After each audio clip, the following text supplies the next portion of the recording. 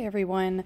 The purpose of this video is to walk you through the registration process for Quarantune 3.0 Virtual Dulcimer Festival. These workshops are taking place February 5th and 6th, 2021. If you have registered for one of our events before, please take a minute to watch through this video anyways. There are some changes that we want you to be aware of. So if you're using a mobile device to register for your workshops, all of the navigation that you see here at the top of my screen is going to be located under two black lines in the top of your screen. So everything that I'm referencing will be there for you mobile device users.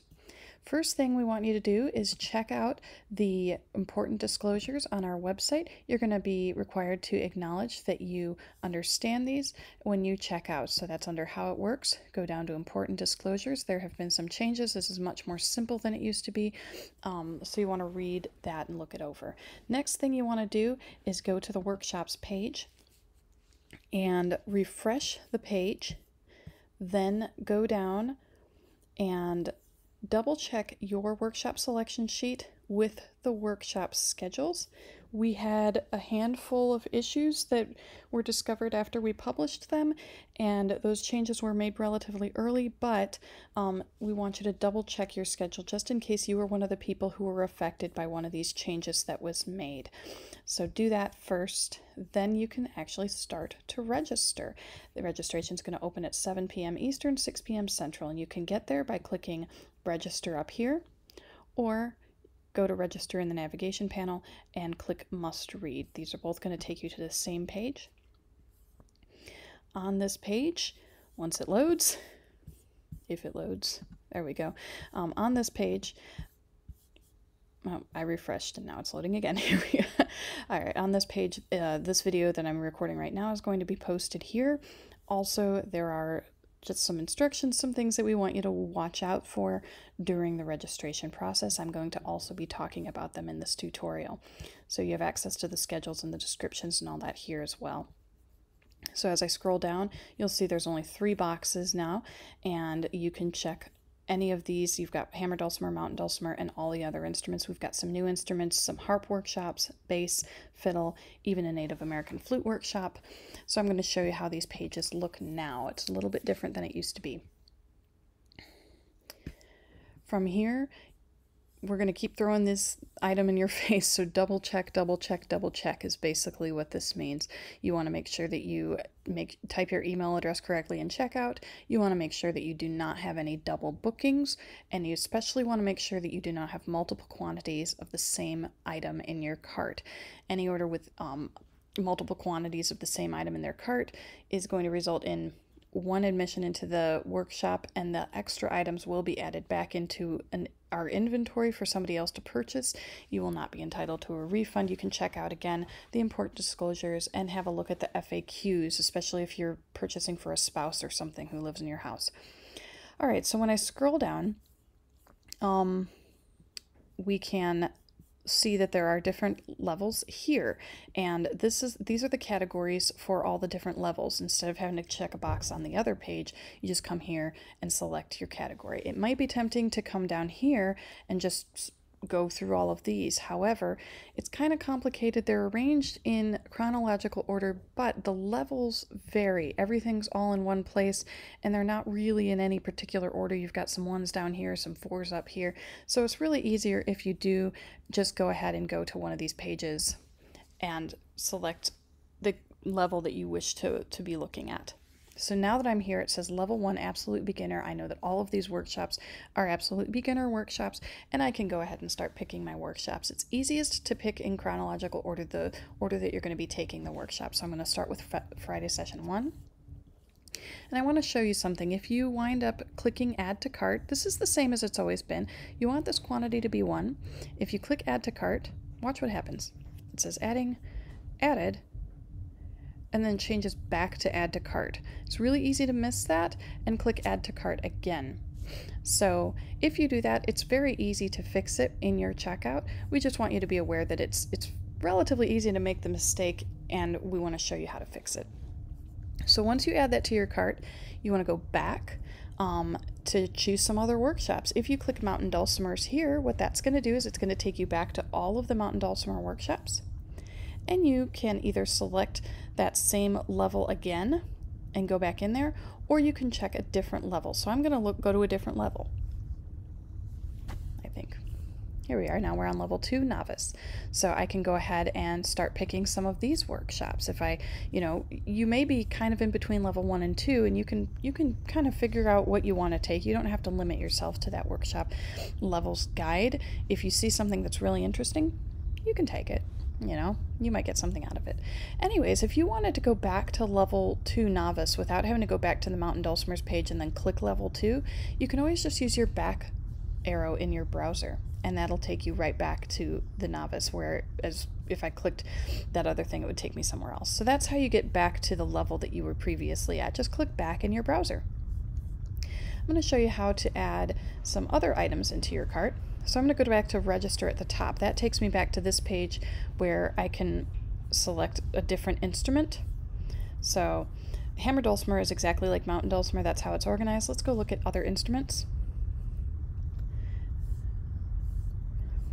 Now we see all of the instruments are all packed in here, every single one of them, but these categories at the top tell you each instrument. So you can isolate to only the instrument that you're looking for and go ahead and select one of those workshops. So I'm just going to grab this one, pop it in my cart, and then I'll show you how to check your cart before you check out. So another way to get to all of those pages, you can click register, you can come here, hover over register, go to must read, or you can just go directly to any of those pages, hammer dulcimers, mountain dulcimers, or all other instruments from here. Once you are ready to check out, there's a little shopping cart icon at the top of your screen. You want to click that shopping cart. If you can't find that shopping cart for some reason, you can always go back to the original instrument page with all of the little boxes. Any of these pages with all these boxes is going to have all of this information, the black box at the top. And right here, if you can't find the shopping cart at the top of your page, all of these pages also have a link to it right here. It's going to take you to your shopping cart. This is the part that's very important. You want to double check your cart before you check out. And I've got some odds and ends of this in this cart because I was screwing around with testing some things. So I'm going to remove that real quick. And I've got 8 items in my cart. I can already see some issues. I've got multiple of the same color, which is a big red flag. So if you want to edit your cart, it's kind of not that easy to do it on this page. There's these little black X's on a gray background. It's hard to see. Go ahead. It seems counterintuitive, but click checkout. And this next page is where you'll be able to edit your cart very, very easily. It's much easier to see everything here. So on this page, I can see that I have Friday session 1. I've got 3 red boxes, and they all say Friday. None of them say Saturday, which means I've got some issues here. I need to remove 2 of these items. So let's go ahead and remove. It's very easy from this page. You just right underneath here, it says remove. I'm going to click remove, and it's gone. Come down here, click remove, and it's gone. Now I only have 1 Friday session 1 workshop. I put these in my cart in a weird order. It's easier if you put them in the order that you're going to take the workshops, because then your workshop schedule or your order confirmation has everything in order and it's easy to follow along with.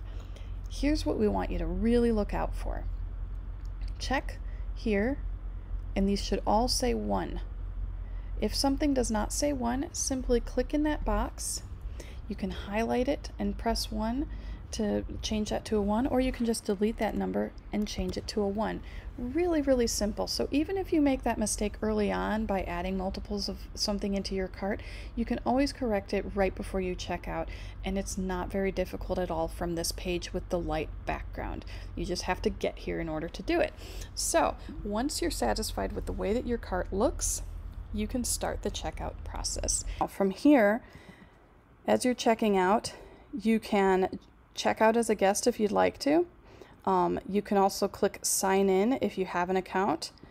If it's giving you the page that I had where it wants your password, it means you might have been signed in before. It knows you have an account and it wants a password. If you can't remember your password at the last minute, you can just go ahead and click check out as guest. See, if I put this in and it says, I can't remember my password, you can always click checkout as a guest. So even if it's the last minute and you suddenly can't figure out your password, check out as a guest. Don't waste your time resetting your password at this point. So I am actually going to go ahead and log in and hit continue. Now I'm going to have to check that I understand the important disclosures. That's required in order to move on. I think I'm going to add a box for if you need help in Zoom. You can check that box only if you need help. So you'll see that during checkout. The next step is to select your payment method. I have a saved credit card on file. I've deleted my old one and entered a new one, so I can do that. And then once I do that, I click continue, just have it selected, or if you don't have a saved payment method, you just enter a payment method. Click continue, then you want to click review and purchase, this box right here. That's the next step. I'm going to show you how to do this with PayPal. We had a lot of issues with people using PayPal, and I'm going to make it clear how to do this. I auto-filled all my information in. I'm selected PayPal, click pay with PayPal. I think I'm already logged in. No, I'm not. Okay. So enter your PayPal password.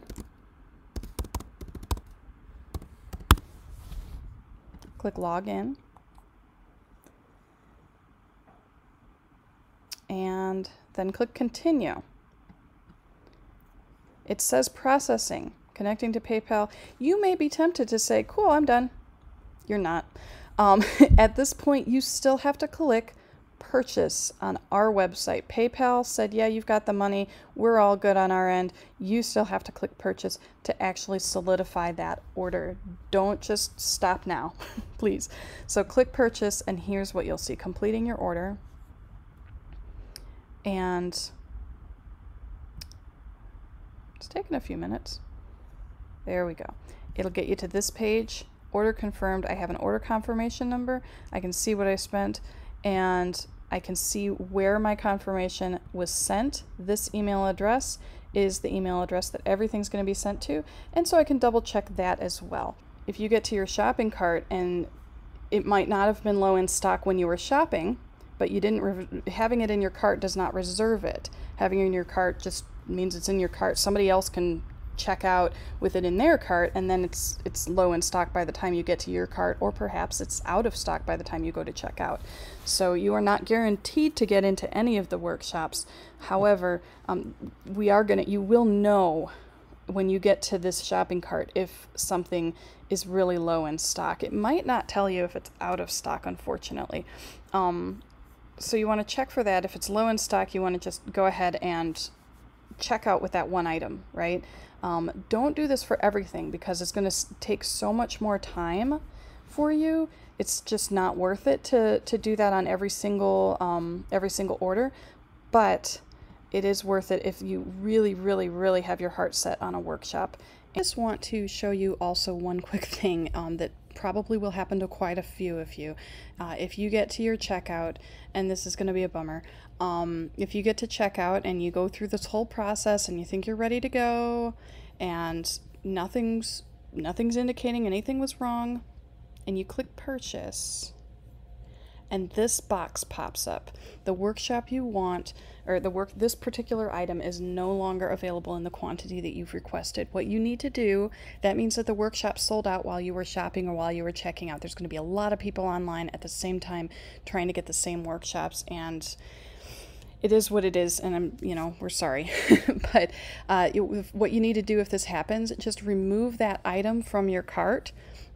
Obviously, now my cart's empty, but once you remove that item from your cart, check out the rest of your items, then go back and place a second order to replace the workshop that got sold out while you were shopping.